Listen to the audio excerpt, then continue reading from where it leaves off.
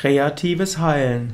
Kreatives Heilen ist ein Heilen durch kreatives Denken, nicht nach Rezeptbuch, nicht nach einem systematischen Vorgehen.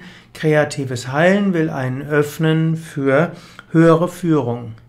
Kreatives Heilen kann erstmal als Hilfe verschiedene andere Methoden nutzen und danach kann man sein Unterbewusstsein fragen, man kann Gott fragen und kann fragen, was könnte helfen. Kreatives Heilen kann auch bestimmte Kreativtechniken nutzen. Kreatives Heilen könnte auch zunächst einmal das Unterbewusstsein lösen von vorgefertigten Gedanken, zum Beispiel durch Meditation, durch Yoga-Übungen, durch Tiefenentspannungstechniken, durch Singen und Tanzen.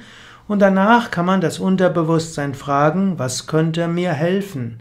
Oder du könntest jemand anders fragen und du könntest letztlich auch selbst überlegen, was könnte einer Person helfen, die dir gut tut.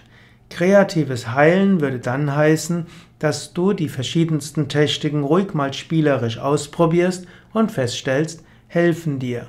Natürlich bei akuten Erkrankungen ist vielleicht kreatives Heilen nicht so gut, gerade wenn sie fortschreitend sein können oder bedrohlich sind, aber gerade bei chronischen Erkrankungen könntest du auch mal alles zur Seite geben und könntest dich für die kreative Heilenergie öffnen.